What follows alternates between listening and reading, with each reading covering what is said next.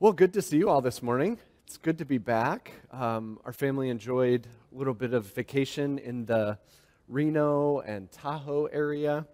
We saw Jason and Naomi Ching and their family. It's really nice. So we bring greetings from Dayspring Church. As you may or may not know, Jason was a part of Brian Borgman's church there at Grace Community in Minden. And then during 2020, they planted a church, Dayspring, right there in Reno, which has always been their heart to do. And it's really neat to see this church plant with about 100 people there, meeting in a school, doing well. So I bring greetings from them. Jason will be preaching for us in July. He and Naomi and their family will be here, so we're looking forward to that as well. But this morning, we're continuing our Sunday School Discipleship Hour series on prayer. And this week, we'll start moving into Paul's prayers. I know Ryan was working through the Lord's Prayer, and we'll take a look this morning at Colossians 1, as you can see on your handout. So hopefully you had a chance to pick up a handout, and that will give you, it has the passage there, and then we'll just walk through it and discuss some of these things together. So why don't I pray, and then we'll dive in. Our Father in heaven, we thank you for this opportunity to gather, to consider your word, to consider what it says about prayer. We pray that you would encourage us as we do. Thank you for the privilege that it is to be able to come to you in prayer. We pray that we may find more joy and delight in it, that we could find a comfort and an intimacy in it, that we could know what's on your heart as we reveal our hearts to you. And so help us to just keep growing in this, even as we study this together. Thank you for the way you've given us instruction in your word, and we pray that you'd help us to understand it. In Jesus' name, amen. All right, well, I'm just curious about this kind of by way of survey. I know this isn't like an official survey or anything, but I'm wondering how many of you, when you are going to be meeting someone that you haven't seen in a while, how many of you think through conversation points you may bring up during it? Anyone do that? Thank you. Okay, I'm not alone. That's really all I wanted to, the only reason I wanted to ask that is I find that sometimes going into social situations when I feel like I'm flying blind and haven't thought ahead of time, I can find myself just blankly staring at another person. Some of you may have experienced that from me, and if you have, please know it's not out of a heart of rudeness. I often have trouble shifting gears. If you've ever caught me when I've been in the middle of studying or thinking about something and then try and talk to me about something, you may get kind of a deer in the headlights look, and that has nothing to do with you. That's just the slowness of my brain adjusting to the person in front of me. That's part of the creaturely condition, isn't it? I think we all deal with it in various ways. Some of us may be real confident that we can just on the fly talk to somebody. Others of us may give forethought. Depends on the situation, whatever. I say all that to say this. The creaturely experience of talking to another person can often mimic the creaturely experience of talking to God. We can come to a time of prayer or be experiencing something in life where we know we should be praying, but have you ever had the experience where you just go blank? I don't even know what I should be praying. Now we know Romans 8 talks about the Spirit helping us even when we don't know how to pray with groans that are too deep for words to express. I mean, that concept by itself is just amazing and it's comforting. And so we keep that in mind, and there will still be times, even with a cheat sheet, when we don't know what to pray. But as Ryan has been unpacking with the Lord's Prayer, there are some good structures and handles to think about that can kind of be talking points in our prayer life. And I find Paul's prayers are really helpful that way too. When we read what he says as a whole, it can feel like a fire hose maybe. I mean, Paul just talks in a fire hose way, or at least writes in a fire hose way, I think. His paragraphs are so dense and so tied together. But when we break it down, one of the things I really appreciate about his writings is if you just grab a few handles, one or two, it's helpful. And you can just add to them over time. And the way this passage in Colossians 1 is structured actually provides us with some really helpful handles. And so that's what I want us to look at this morning, I think of this as kind of divinely inspired talking points when we go to God in prayer. So that if we find ourselves blanking out, we can say, what was that in Colossians 1 Paul was talking about? And one or two of these phrases could pop into our minds, or we look back at this passage and pray this passage, and it helps get our mind going as we transition into conversing with God. It is good and biblical to pray using the Bible as a guide. I know Ryan's been talking about that too, but we don't need to feel like we're cheating if we have to use Scripture to help us know what to say to God. It's actually a really good place to be. So let me read Colossians 1, 9 to 14. And just so you know, one of the things that I've done at various times in my prayer time is print these passages for me as a cheat sheet prayer starter guide. And maybe you've done that as well, or you have them marked in your Bible. But even just reading this passage can call to mind all these things, and you could always use it that way as well. So, Colossians 1, 9 to 14.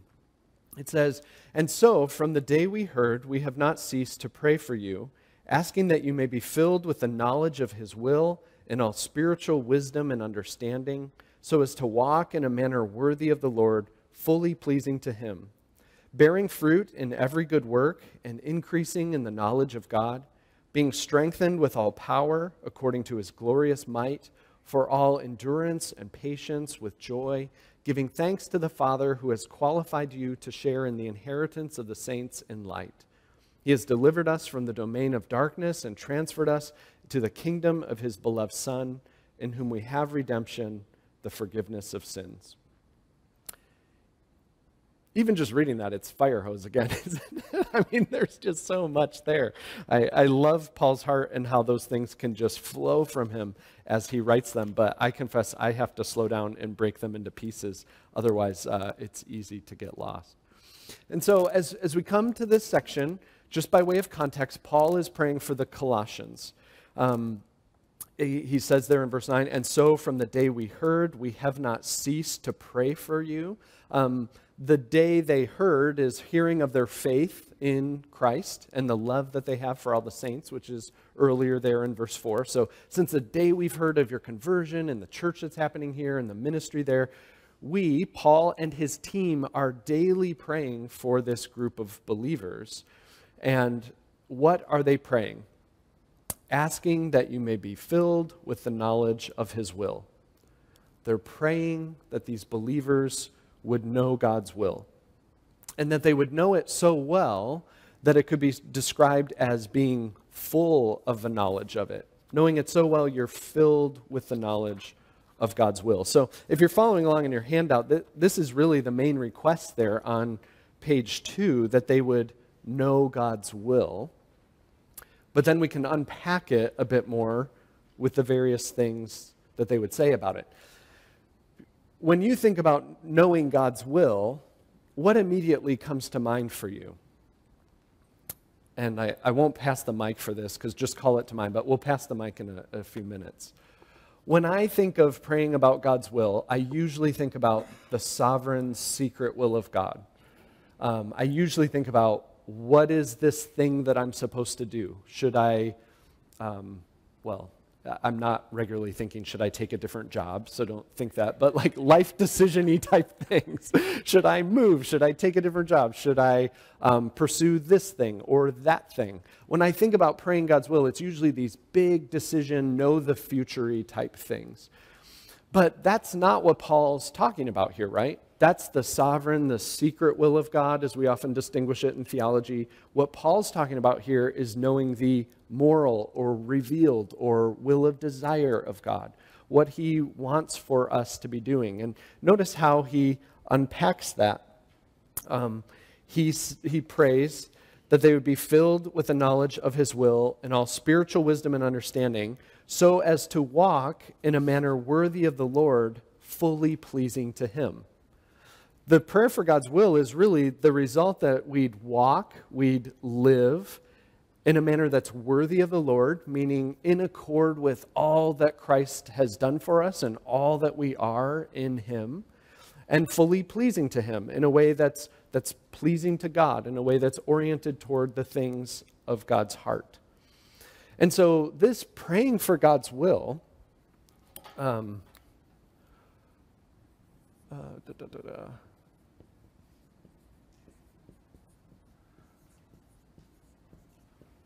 praying for God's will is really almost as simple as praying for a God-honoring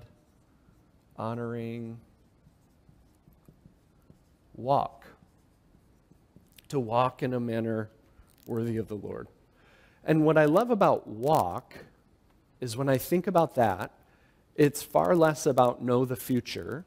It's far less about sovereign will of God. It's not crystal ball language, not that we think that, but sometimes we may come to God that way. Walk is one foot in front of another foot. Walk is, what is the next step? I find that to be a helpful handle. With whatever we're facing in life, we can come to God in prayer with the request that we would know his will in the sense of, what's the next step in my walk in whatever the situation may be? From the biggest of them to the smallest of them. On your way to work, what's the next step in my walk as I walk through the door and as I talk to that person again, or as I work on that assignment that is just driving me crazy, whatever it might be. Lord, help me know what would be pleasing to you as a next step. Do you see the similarity right away with the Lord's Prayer with your will be done on earth as it is in heaven? How that's saying God's will in heaven being perfectly carried out, but we're also asking, will you help me to carry out your will for my life with the next step of the thing that's in front of me? It really boils it down. And in some ways, this is actually really simple, isn't it? There's one thing we need to pray about. Lord, help me to please you. Help me to do something that's in accord with the character of Jesus. 2 Corinthians 5:9 says, so whether we are at home or away, speaking of whether we're with Christ or whether we're here not yet with him, one thing, we make it our aim, our goal to please him. Several years ago, we filmed an observation video with Charlie Hodges about dealing with bipolar experiences. And he has this phrase that he often uses, and I think it's a helpful phrase. He says that the goal of this verse is that we'd want to please God more than we'd even want to breathe. We make it that much of a goal. I think that's interesting. That's what our orientation of life is to be. So what does God want you to pray about today for yourself, for other people, that we would please God? Now, some of that is very clear, isn't it? When we say, Lord, help me to know the next step in doing something that's pleasing to you, right away there is a whole list of things that we know are not pleasing to God, right? And so it helps orient us to that. Okay, what things in whatever this next step should be would be not pleasing to God? Using my tongue in this way, using my hands in this way, thinking these types of thoughts. These are not pleasing to God, and so that's clear. Sometimes what is pleasing to God is really clear to us. Other times it's actually pretty complicated because as fallen creatures, our thoughts are not his thoughts. We often want our will more than we want God's will, and so it can be complicated by that. Many times what we think would be a good step or a good thing is often slightly distorted by our own desires. We can be self-focused about things, and we can think, well, this is a really good thing to do, but it's the thing that we want, and we're kind of overlooking this better thing to do for another person. So you see some of the complexities of asking, Lord, what would be pleasing to you? There often is not just one right answer about this. And that's part of the beauty of prayer, is that this prayer for a God-honoring next step is one that right from the start requires a lot of dependence, doesn't it? It requires wisdom. It's going to the Lord and processing our heart about the situation, the complexities of the situation, and how God would view the situation. Just by way of example, this is something that we've talked about before back in our neighboring class, but I think it's good to bring it back up. We know that something good to do before God is to love our neighbor, right? That's pretty simple. Comes at the top of the list. But, and so it's so simple on the one hand, right? And yet, it's also so complicated, isn't it? As far as what is the right way to love my neighbor right now in the situation that I'm in. There are many ways we could love our neighbors, right? We could bake cookies. We could watch their kids for them. We could house sit. We could have them over for a meal. We could leave them alone because it looks like they're in the middle of an argument or something, and we could just mind our own business. Like that might be the loving thing to do in that moment.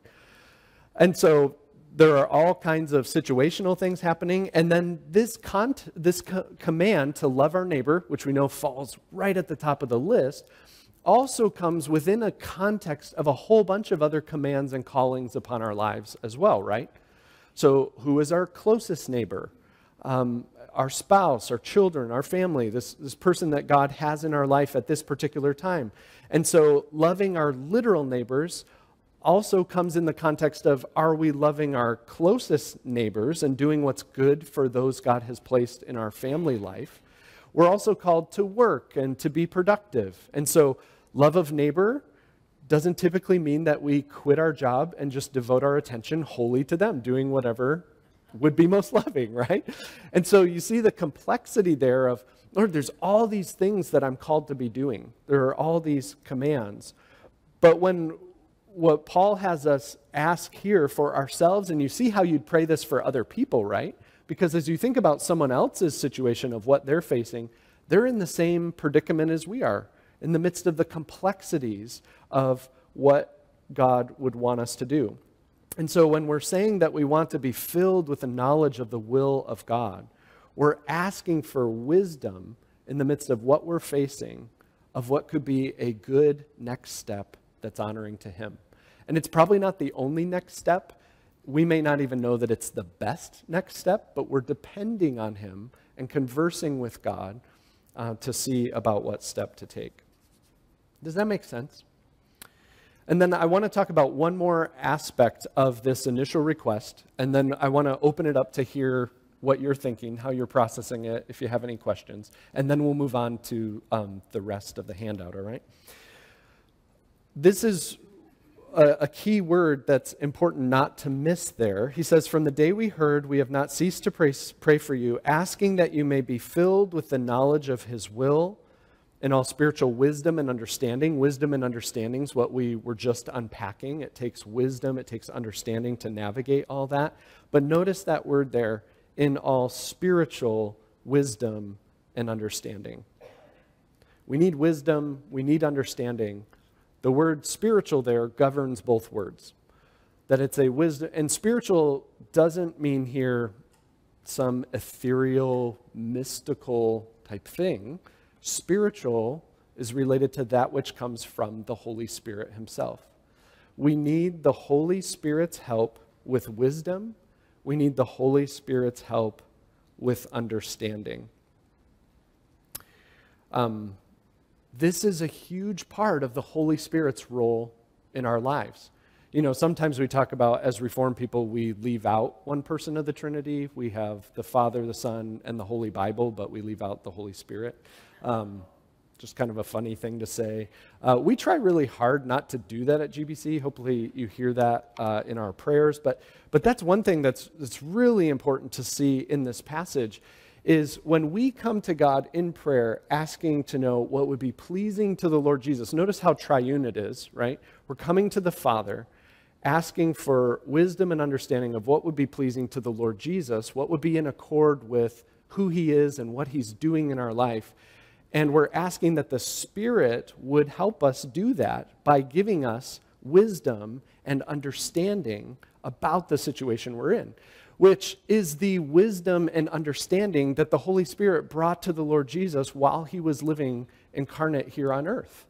That he was walking each moment of the day, empowered by the Spirit, dependent upon him for the wisdom and understanding to know what the next step would be in talking to his mom, his siblings, working as a carpenter, walking out and healing people, dealing with just the things of life.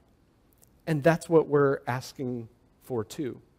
Would the Holy Spirit help us to give us really the mind of Christ?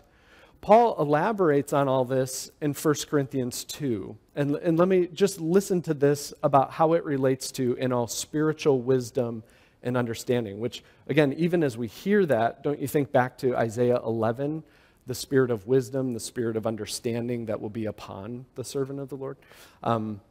But here, 1 Corinthians 2, who knows a person's thoughts except the spirit of that person, our inner understanding? So also no one comprehends the thoughts of God except the Spirit of God, the Holy Spirit. We've received the Spirit who is from God. Why? That we might understand the things freely given us by God, the insight into himself and how we are to view the world that's freely given to us in his word and through the work of Christ. The Spirit is the one who helps us understand that. Verse 14, the natural person does not accept these things. In fact, they cannot. Verse 15, but we now as spiritual people, he really says, can judge and discern these things of God. Why? Because we have the mind of Christ, the Spirit-empowered way of thinking about, observing, seeking wisdom and understanding about what God's will is of how to walk in a Christ-like way wherever we may be. So with that, as you think about your handout, I know even that, and this is how Paul is, and then I'm adding even more words to it, I guess. So, but praying for God's will, we think of that as honoring in accord with Jesus, the Lord. And then we also think of it as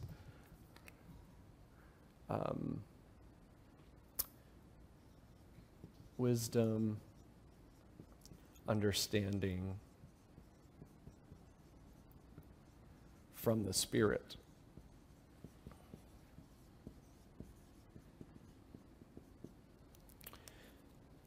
So you see how all that's working together when we come to God with a situation we're facing or someone else is facing. So, what are your thoughts about that? How do you hear that as I'm talking about it? Maybe nothing new for you, maybe a reminder. How does it encourage you? Do you have any questions about that? Jared has the microphone, I believe. So I'd love to hear from you.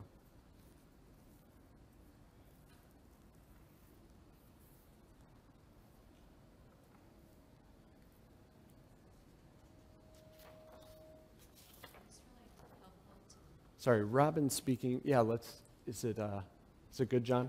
Okay, can you hear me now? Do you love being put on the spot like this, Robin? Is it your favorite thing? Do you wish in staff meeting we passed a microphone around? Okay, is that now? No.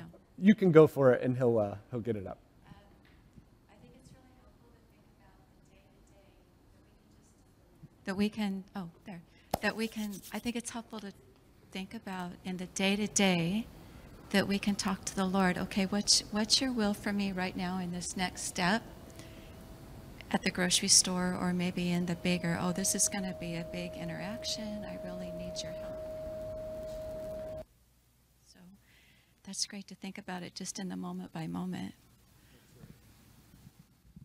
Yeah, so in case you weren't able to hear that, Robin was just saying how helpful that is in the moment by moment, just being able to offer that prayer up. Lord, what's your will for me right now? In the grocery store you mentioned, as we're driving, as we enter a situation. Yeah, Kevin?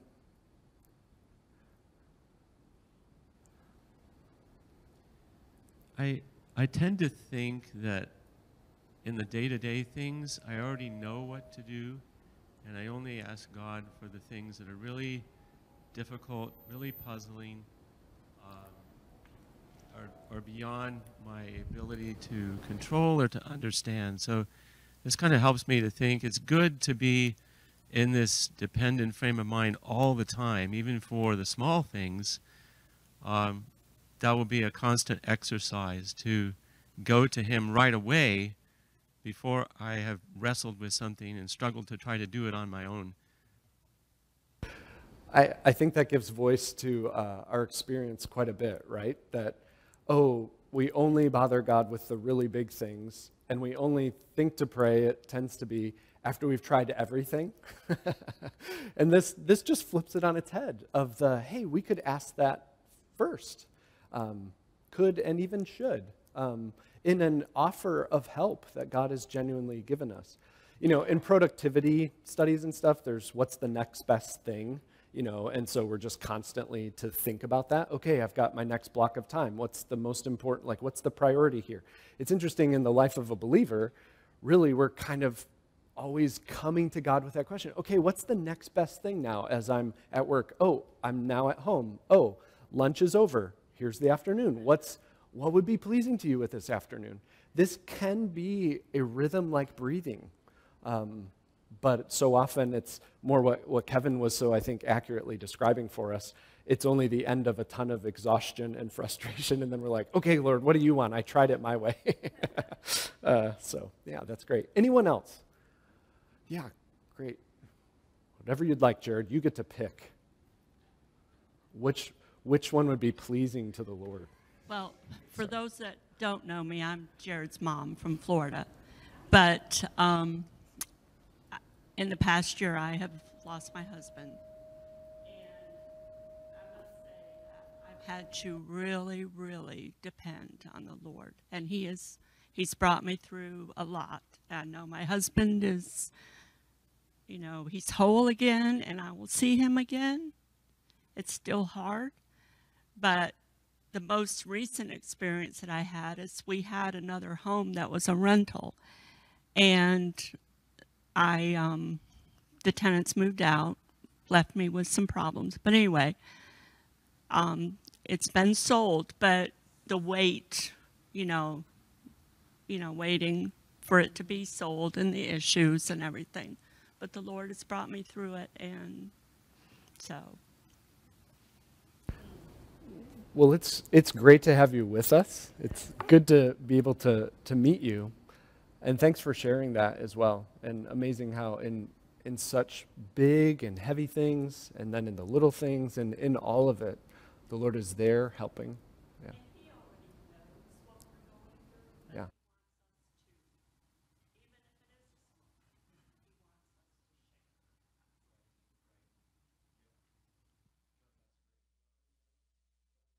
Process of conversing with him about it that does really good things in us, right? And he uses that. Because then we're doing something not because we thought of it and it's a great idea. We're doing it to honor him in his help. And how much more glorifying is that? And how much is that in accord with how Jesus did everything he did? I saw one more, and then I think there was one more. Was that you, Bruce? At church, it's Bruce and Sylvia. At home, it's Mom and Dad. Happy Father's Day, by the way. We'll talk about that later. Thank you. I was like, amen to Kevin's point that he was making, because, I know for me personally, and this is no reflection on Craig, me being his dad, I can really get caught in the minutia of, like, what is God's will, and it being this big mystery and stuff like that. And like the minutia of life, like the little things, and I guess that's what, like, some of these words are really resonating with me, like walk, things like that. It's easy to get fixated on the other stuff and not think, like you said, Kevin, that you need him in these. And it's really so neat that God loves us, that he says so much about his will in his word, so that it really simplifies things a lot. Because, like, in this situation, like playing a card game with my wife last night or something like that, what would be that's not a good example, but but I guess just in any little thing, what would be, like right up out there on the list, she is my closest neighbor. what would be the close, or what would be the loving thing to do, and how can I best please you in this?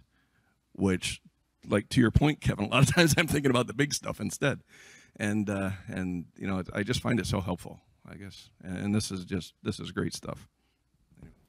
That's great. Well, thanks, everyone. That's really helpful. It's great to process together. I'm going to open it back up, too. So if you're sitting on some things, I think part of talking about prayer together is just realizing we're all in the same creaturely experience of trying to grow and talking to a Heavenly Father who wants to hear from us and is doing that by the Spirit. Okay, so these things now are related as we turn, you know, in your handout to page 3 and we continue on in the passage. I think as we think about it, the top priority would be that we learn to make this more of a rhythm. Oh, I should pray about God's will for this. And so we learn that step, but then it can be crickets. You can be like, well, okay, I did that. That's great. And that's where these 4 participles not only are a delight to everyone who likes grammar, but also super helpful handles for us in how Paul arranges this. Because this is what I find happens. Normally, I'm in the rhythm of life, and it's like, oh, got to figure this thing out. I'll do this. And then it doesn't go well. Okay, I guess I should pray about it. Lord, what would you want to have happen? And then there's just a big pause. How much better if we're going to the Lord in prayer, but then have some things to jog our minds of what kinds of things are often in accord with the Lord's will. And that's what these are. So Paul elaborates with these 4 ing words, these 4 participles, and we'll just walk through them together. The first one there is in verse 10, so as to walk in a manner worthy of the Lord, fully pleasing to him. And then here's where the list comes. Bearing fruit in every good work. Bearing fruit in every good work. I just want to point out a few things about this. So we'll talk about 1 and 2, and then we'll open it up for input, and then we'll talk about 3 and 4, and then we'll wrap up together. But bearing fruit, notice, first of all, let's start with the every good work. I think some of the place that we can tend to go wrong is we have too narrow of a definition of good work. When we think of a good work, it's only this like super pious thing of a ministry thing or a missions thing, and that's where we bear fruit. We kind of look at these, and then we get caught up in asking like, what's the ultimate good work? Kind of this secret will of God thing again, right? Instead, realizing there's all kinds of good work throughout the day we'll be doing. Good work in talking to someone. Good work in actually like job-related things that are being measured that way. Good work around the home. Good work in caring for a loved one. Good work in just being a citizen in this world. So we are in this context of all kinds of opportunity for good work. There are options for good works in front of us. And then, once we see that, we could say, how would I bear fruit? How would God want to work in me by his Spirit? Remember, fruit of the Spirit. How is the Spirit seeking to bear fruit in my life as I go about these good works that have been placed before me to do? And then that takes us to Galatians 5, right? And so just by way of jogging our memory, we can hear the fruit of the Spirit. Love, joy, peace, patience, kindness, goodness, faithfulness, gentleness, self-control. Now that really jogs your mind, right? Okay, here's the next thing in my life. What is the good work before me to do? And then how could I grow? How does the Spirit want to help me bear fruit in that? Is it by being more patient? Does he want to grow patience in me as I deal with this spreadsheet that I just can't figure out or whatever it might be? Patience as we're dealing with people. Patience as we're dealing with circumstances. Is it love? Probably seeking to cultivate love. Joy as I do these things. Goodness, faithfulness. So much of living this life in a way that's honoring to God that often gets kind of downplayed is just faithfulness in it. Just showing up and seeking to please the Lord is a sign that the Spirit is working, giving us endurance in these things. Is it gentleness? Is it self-control? Is it self-control even as we do things like relax or enjoy leisure or rest? There's always fruit that the Spirit is seeking to cultivate. So, as we're saying, Lord, help me please you with this next thing. Help me be attuned to fruit that you're seeking to bear in my life in this situation. And you see how that reorients when we come to God with a really difficult thing, like, work is just so hard, or, oh man, this relational conundrum, I just don't know. What fruit are you seeking to cultivate in me? What's fruit maybe you be seeking to cultivate in the other person? And that helps us have compassion and resituates us, right? And so, first one, bearing fruit in every good work is something that can jog our mind of what we could pray for God's help. Second, increasing in the knowledge of God. That we would increase in the knowledge of God. Now, knowledge is not just facts. It's not just data or trivia. We do need to know some of the data and the facts from Scripture. But biblical knowledge is knowing and responding accordingly. Reciting all kinds of facts about someone doesn't mean that you necessarily know them. I know a lot of facts about Taylor Swift, either to my pride or shame.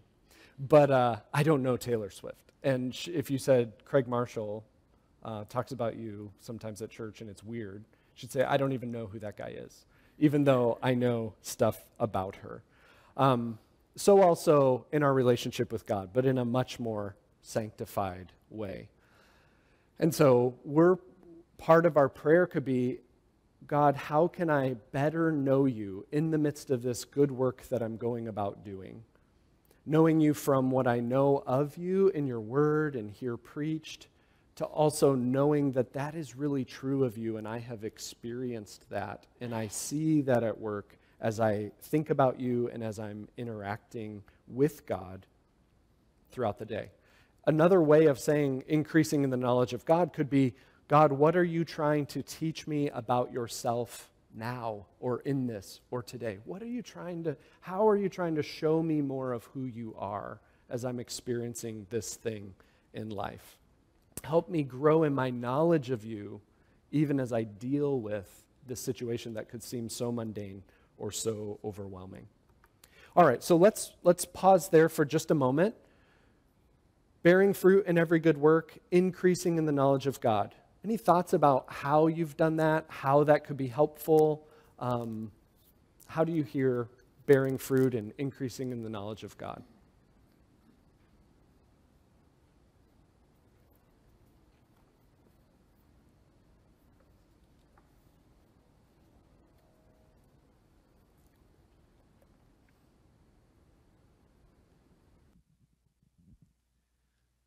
I'll just say that's way more intentional than I usually am about it. Yeah, I think we could probably amen that, right? Does anyone feel like that's a more intentional way of thinking about life and prayer than we often have? Hopefully it's intentional and extreme. I find it extremely relevant too, because these things they apply in every situation. I can come to God with this every time. Anything else? Yeah, Anna, and then Piper.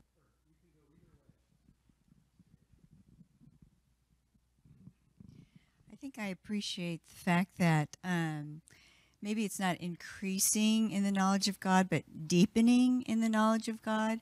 That when I'm in that place of question, he shows himself to be more faithful, and I can remember the things of the past that I've gone through that confirm that or affirm that in my heart, so I'm not upset or maybe throwing my hands up at a situation that I don't have an answer, but I know that because of what he's done for me in the past, I can rely on him still, even though I still have this big question mark in my mind. Yeah. No, that's really good. I think that's a really helpful way to think about it, especially to counter a tendency we might have when we hear increasing in the knowledge of God to think more facts.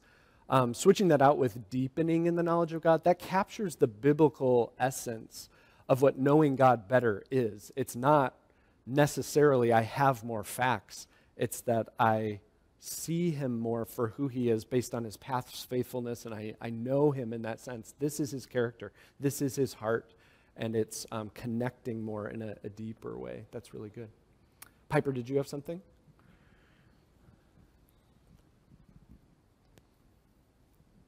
I was just going to say, like, bearing fruit, whenever I hear that, I'm like, wow, that's a lot of work. Like, and it's obvious, like pouring all this time and effort into a person, and like, but not being too pushy. Like, you know, it's just a hard scenario. And so when I hear it, I'm like, oh my gosh, they always say that, but like, I have friends, that's cool. Like, I'm not pouring my soul into them, but like, I really enjoy hanging out with them, and I'm trying to show them the gospel. Yeah. And so just realizing, like, but the reason why is like, not only to like, it helps deepen your understanding of like God and stuff, but also like you're showing God's grace of like, that's what he did for me. So I'm just like, I'm trying to help these other people, but also like I'm realizing myself like new things that I can use to like help other people. Yeah. And bear fruit. No, that's great. Yeah, the bear fruit thing is amazing because it can end up producing, you know, external fruit of things that God does in other people's lives, like in your friends' lives and all of that. And then also, as we're depending on the Lord in this way, he's producing this fruit within us that contributes to that whole process. It is amazing to me, again, bearing fruit being an agricultural metaphor. Yeah, we put effort into like fertilizing, trying to get water, the right soil, pruning, all those kinds of things. But then trees and plants, things pop out of them, right? In ways that go far beyond what we could ever contribute to it. And so also in our sanctification, we are working in this way, but then the Spirit is causing things to come out of us that are Christ-honoring, that can far surpass what we would ever be able to do ourselves. It's really good.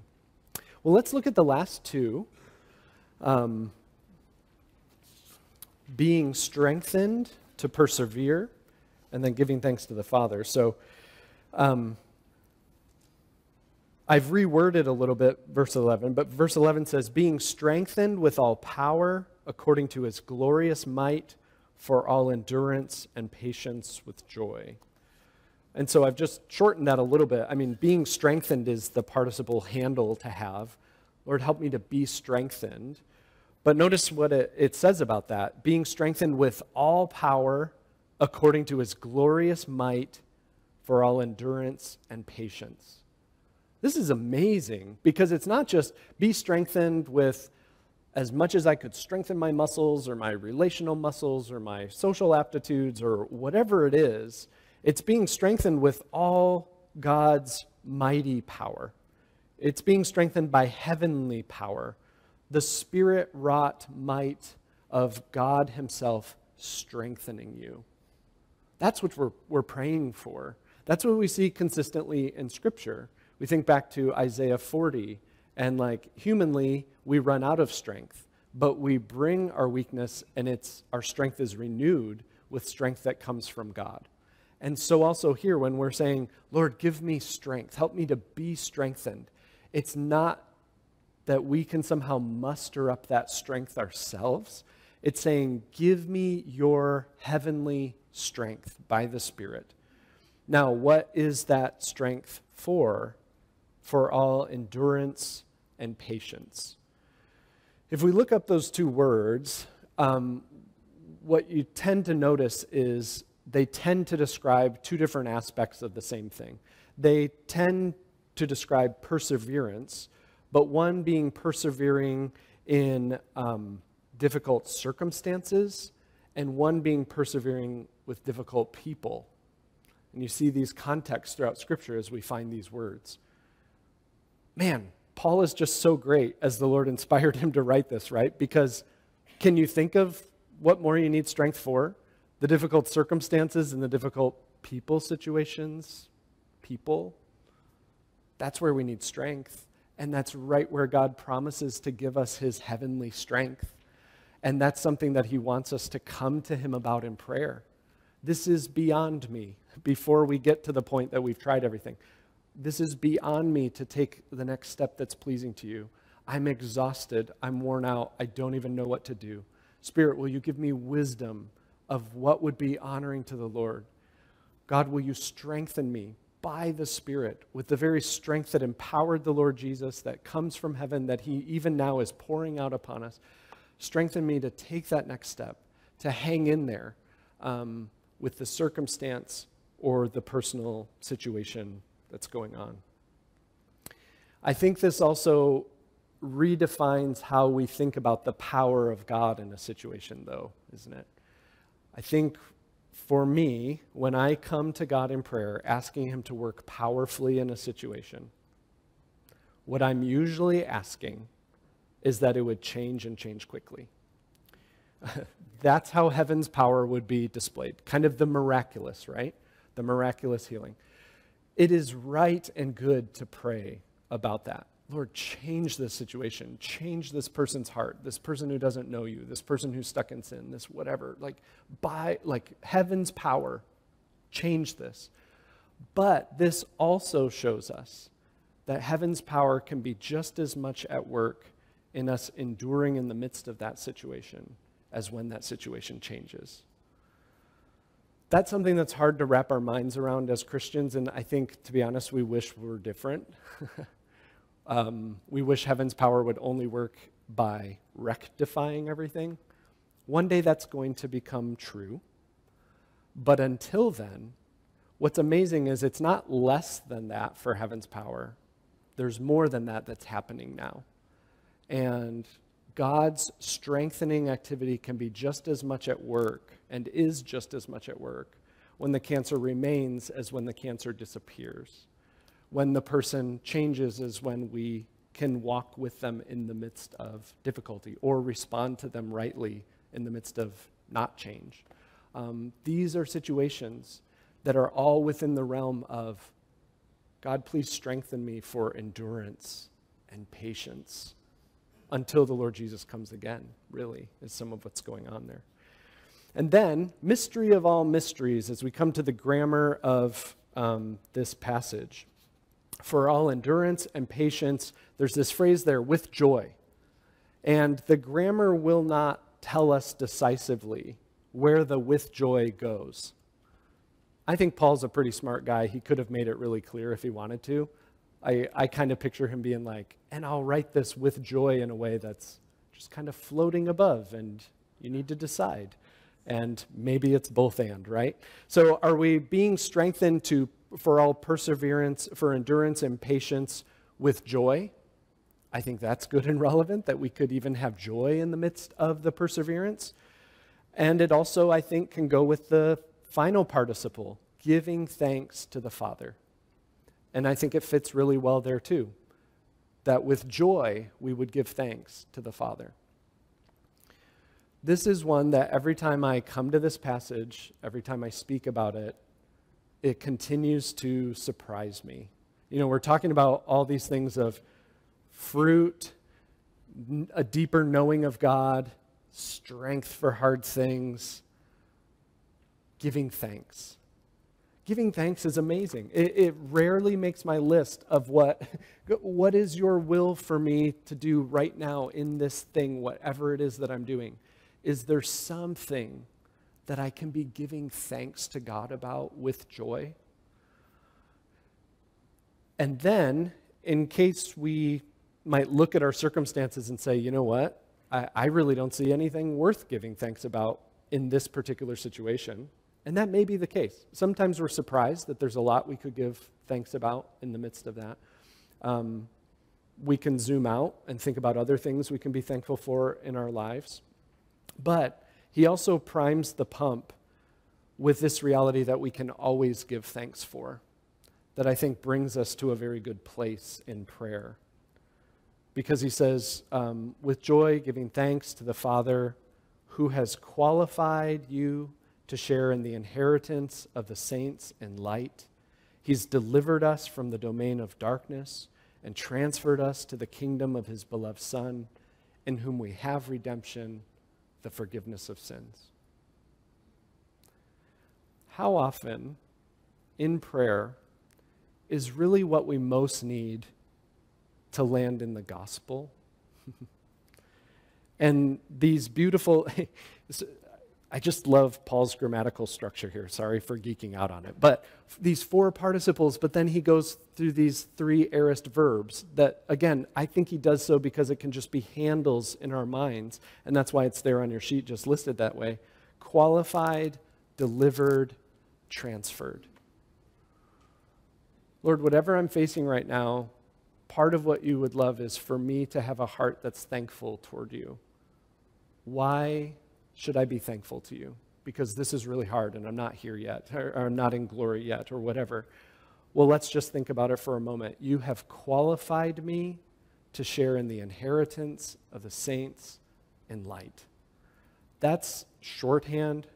You've qualified me for the new heavens and the new earth. Nothing can take away that passport. Nothing can take away that qualification. I could never qualify myself, but I am surely a citizen of it and will one day receive the fullness of it. All the darkness we experience right now, one day we will know nothing but the light of this heavenly inheritance. And you just marinate on that for a little bit. Boy, does that put some things in perspective. So you've qualified me for new creation glory, which is already at work in me now. You've delivered me. As we get pulled down into the mess and the darkness and the difficulty of what's in our heart, what's in other people's hearts, the sin and suffering that we see all around us, because Romans 5 tells us Adam messed up and it's really bad. Even as we experience all of that, what we're going to hear about in our sermon is through the work of Christ, we have been delivered from it. It is not what binds us anymore. Sin is not what is our master anymore. We are no longer under Adam. We are under the grace of the Lord Jesus Christ. And nothing can change that by faith in Christ. We've been delivered from all those things that may haunt us about who we once were, or even those things that we still struggle with. We have been delivered from those things by the work of Jesus. And then finally, transferred. Transferred isn't just we were set free and like, go fend for yourself, figure out that Christian life thing. Nope. I'm going to take you from the domain of sin and darkness and death and everything that was in Adam, and I'm going to bring you into this kingdom of light where Jesus reigns as king, where your heavenly Father welcomes you with love and affection as his children. You have been brought into it even now, and one day you will experience the fullness of all of that. And you marinate on that a little bit, and I think we can find ourselves saying, thank you. Thank you, God, for doing all that.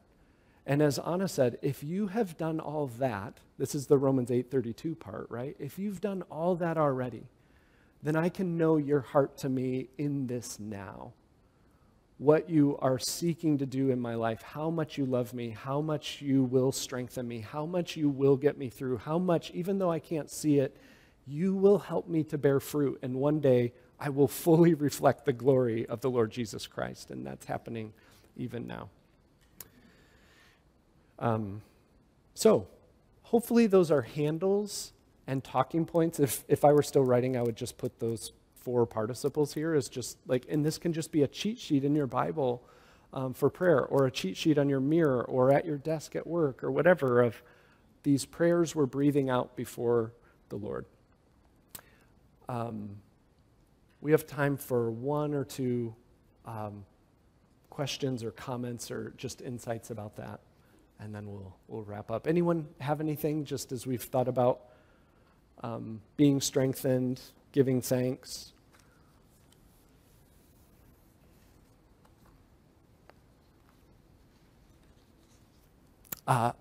Ted. Ted's back in there. Thanks, Ted, for having the strength to signal me. I just think there's a lot of situations where, maybe they're problematic or troubling in some way, but there's no immediate crisis. Yeah.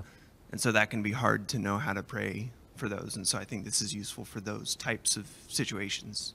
So it's going to be like a long process, but there's no immediate,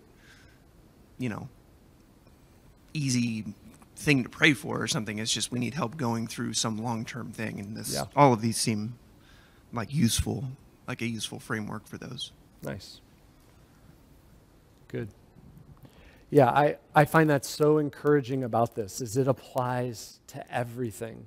And especially, like you said, Ted, to me, the longer I go in my Christian life, and you can tell me those who have been at it even longer than me, the fewer clear situations I think I see. And the more everything is just, I need wisdom and I need help. And we all need this, because until glory comes, there often aren't easy answers. And so these are beautiful that way. Anyone else with a closing thought?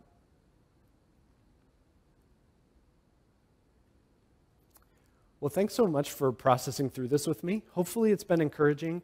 And the image you could walk away with is, God isn't trying to get you to show up to a conversation and be like, I have no idea what to say to you. But he's revealing his heart to us and giving us a picture of all these things that we can talk to him about. And it will help jog our minds. And if you can't remember them, that's fine. But this passage could just be one handle that we turn to of bringing these things to the Lord in prayer. So let me pray, and then we'll fellowship, and then we'll worship God. Our Father in heaven, it's amazing that we can call you our Father and come to you in your love and affection and grace. We do so as those who are loved just as much as your Son, the Lord Jesus, and who have your Spirit working in us just as much as he did while he walked this earth.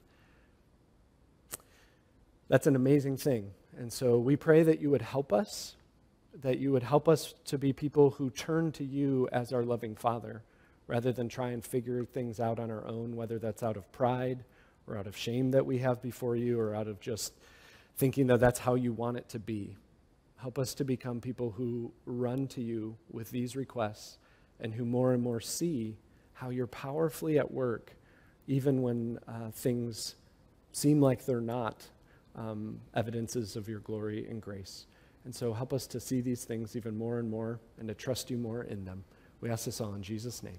Amen.